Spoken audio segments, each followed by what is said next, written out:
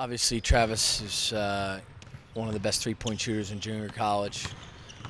We're gonna, we're gonna rely on him right away. But he's a guy that's coming in, playing 2 years of a high-level junior college for a great coach in Marty McCann, one of the better young junior college coaches out there.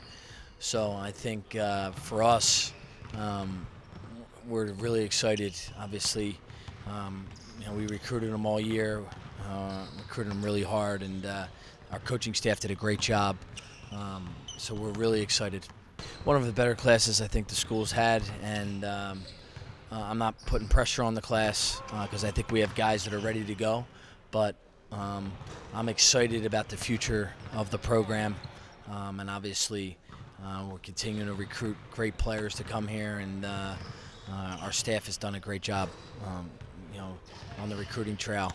And speak specifically, obviously, Luka Vasic, I think he had a great year out at Avon Old Farms, and he'll be ready to go right away. And, Bonnie Terzelik, played for Ben Farmer out at Williston. I think Bonnie's a guy that is going to bring great athleticism and toughness.